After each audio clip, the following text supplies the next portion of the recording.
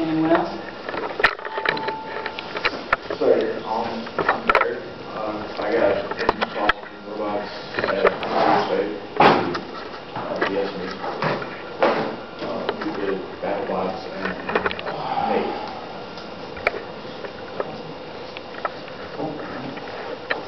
Anyone else? Anybody else?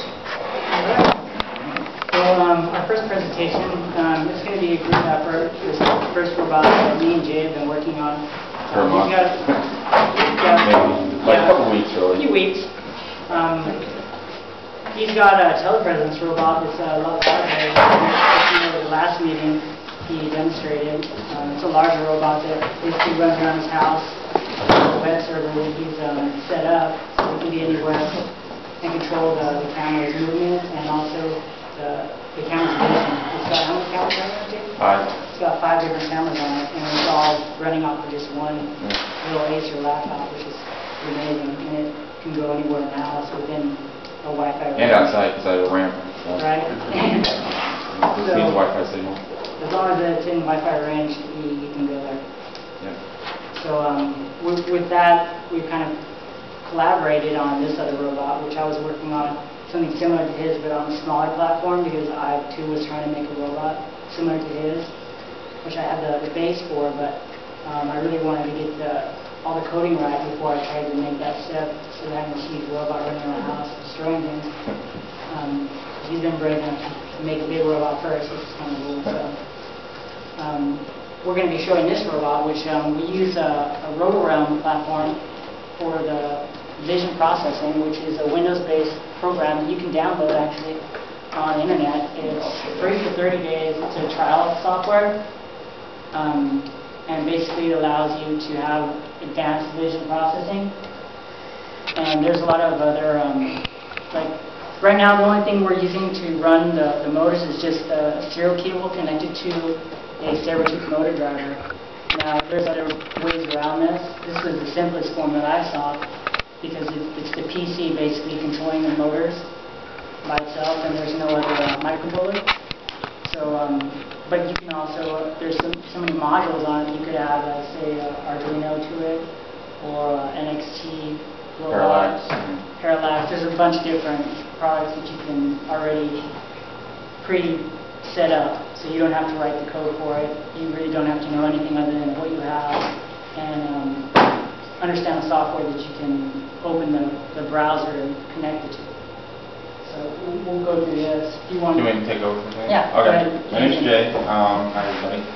What we're actually going to show you is 4 different examples. First one is going to be called object tracking, color object tracking. We've chosen this instance red, so anybody wearing red might be tracked, or we might have to make a move to the back of the room or something so we can track an actual object. The other ones we're doing are object avoidance using robo-realms. We've got 3 different types. You can do blob, where it looks for just objects and calls them blobs and avoids them based on what the floor is. It decides what the floor is, and then anything that's not the floor, it's a blob, and so it avoids it visually. Then there's edge tracking, where it finds edges on things and it avoids edges, so it can stay on the floor. And then there's the floor finder one, where it takes a sample of what the floor looks like, and it says anything that's not the floor is an object, and it avoids it based on, so you can go on a tile floor or something, because it knows what the tile looks like. So those are the 4 things we're going to look at. First we're going to do red tracking. So what I do is I load robo-realms. Can we actually turn on the light? I think we can all see the projector decently enough.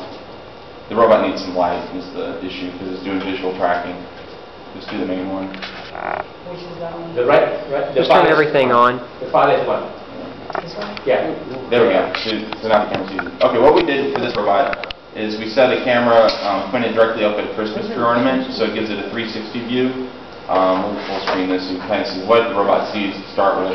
The cool thing about robo-realm is that basically you take this image, and what Jay's done with the modules, it unwraps it and it makes it a straight object so that you can see the whole object. So instead of the circle, you've got this, which is a 360 view. So you can see me, I'm in front of the robot, so I'm in the center, and then you can see the bar on the right-hand side, which is right behind the robot. So this thing over here, that's the mount for the Christmas tournament. What this is called is OmniVision, I guess what everybody calls it. And we just do a polar unwrap on it, and then I crop the image, and so the robot only gets to see a certain amount as opposed to everything. And it changes. Whoops, full screen does not look good. But you can see it right here where it's cropped it, so you don't see the top, you don't see the bottom as much. What I'm going to do is I'm going to turn on the motors on the robot, so then what it's going to do is it's going to look for red objects based on this thing called, we filtered just red objects, so there's the red objects that it sees right now, which is too many, but we'll combine all those into one object.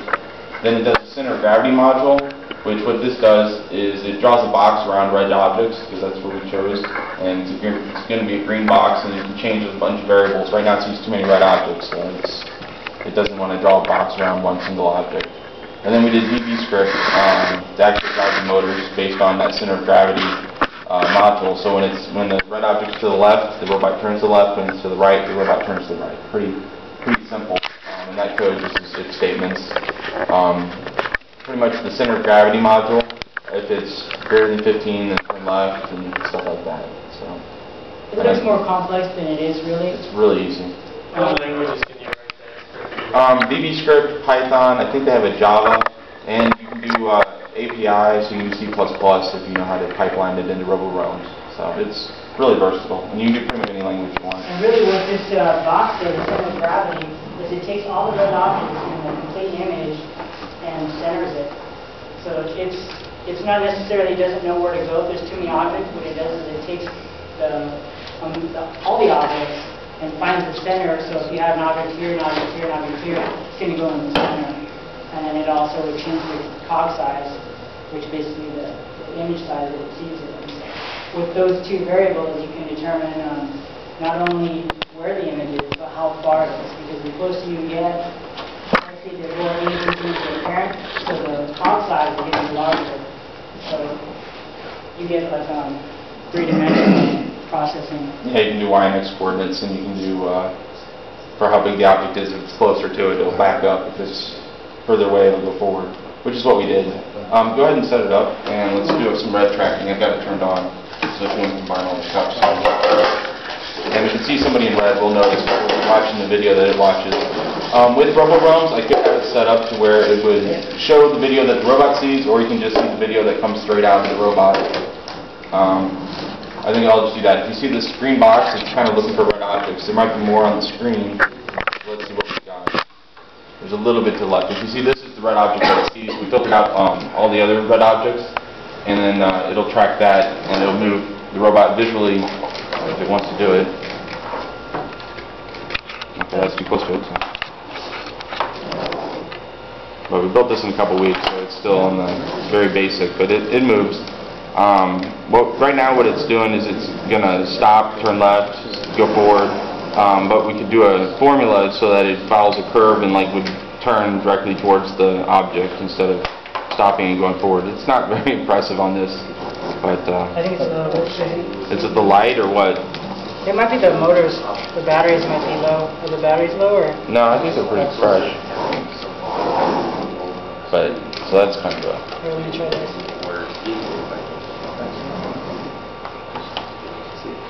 I've got a spotlight. Okay, so it sees it, and now it's backing up because of it, and then pull it away from it, and let's see what it does.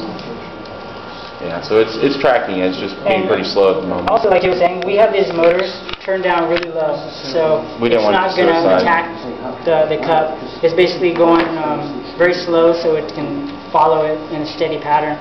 The faster you turn the motors, the better your code has to be to compensate. Would it be faster if, like, let's say C++, C or C++? It has nothing to do with code, it's how you write the code. Like right now we have the code written for it to go slow. We can have this robot go faster, but the faster you go, the better processing you need. His, like right now the frames per second are pretty low. Yeah. So that means that basically his computer is not able to, Kick it to 15 they can't compute or that 30. data. The optimal setting, in my opinion, would probably be 30 frames per second. Right. So, I mean, obviously, if you have any understanding of frames per second, the lower you have, the less it sees. So if it's 30 frames per second and I go really fast, like over here, it can see that. But 9 frames per second, it's only going to see here, here, and here, so in increments. Actually, if you get to about 15, you'll be doing okay. Yeah. That, Yeah. 24 is actually optimum. 30 is over. Well, I'm saying if you had that really going fast, I would think that 30 frames. And another thing Yeah. too is also the only thing that I've noticed, that me and Jay have noticed with vision processing, obviously it's important how much light you have and how good your vision is as far as like resolution. Contrast is important. Contrast Or is the also items important. You want to see. Right. That's right. So Well, the reason there's a lot of stuff going on.